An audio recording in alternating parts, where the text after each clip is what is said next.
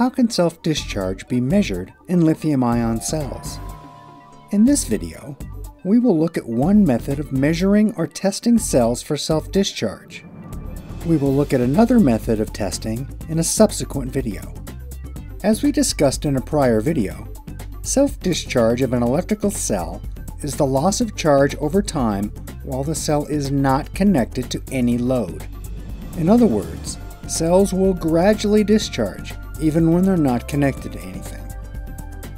Using a simple electrical model of a cell, we also showed how the self-discharge phenomenon can be modeled as a resistance, R sub SD, in parallel with the effective capacitance of the cell. In this model, this self-discharge resistance is typically in the range of tens or hundreds of kiloohms.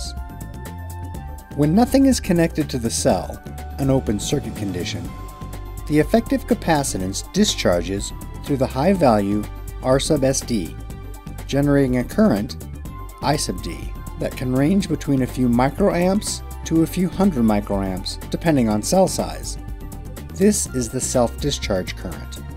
Over weeks or months, this self-discharge path depletes the stored charge of the cell, thus causing the cell voltage to very gradually decrease. Two of the methods for measuring self-discharge are the open circuit voltage, or OCV method, and the potentiostatic method. In this video, we will look at the OCV method.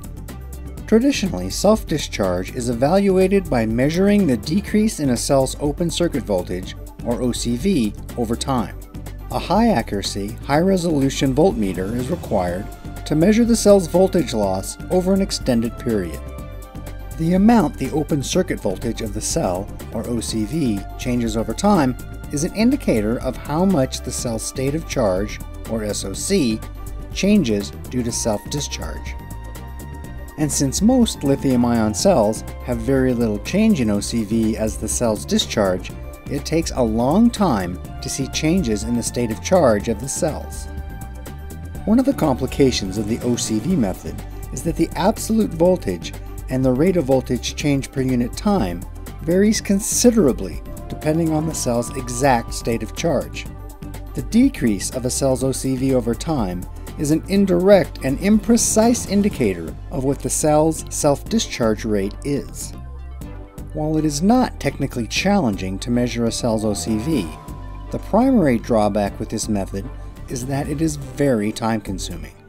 Because lithium-ion cells have very little change in OCV as they discharge, it takes at least several days and commonly weeks or months to detect a significant loss of a cell's state of charge using the OCV method. This long test time has some significant implications. If you're measuring self-discharge this way as part of the cell design process, or if you're testing cells to evaluate them for use in your electronic equipment design, the long test cycles lengthen your design iterations, which impacts your time to market. If you're measuring self-discharge via the OCV method in cell manufacturing, the long test cycles directly increase the amount of work in process inventory and the facility space for that inventory. The relatively long duration of the OCV test method creates some additional issues.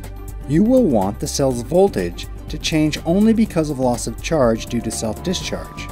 However, the voltage of lithium-ion cells varies in a complex manner with cell temperature.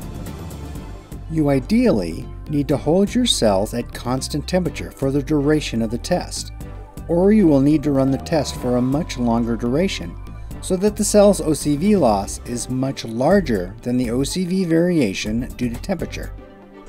And having a lot of cell inventory in a high-volume manufacturing environment, especially for large, high-capacity cells, creates a potential safety risk that must be carefully managed. To summarize the OCV method, it is a relatively simple voltage measurement requiring a precision voltmeter. But there are issues that you need to be aware of. The OCV method commonly takes weeks or even months. These long test cycles create some issues. Slower design iterations, slower time to market, higher inventory and facilities costs. Cells must be stored at constant temperature for longer periods.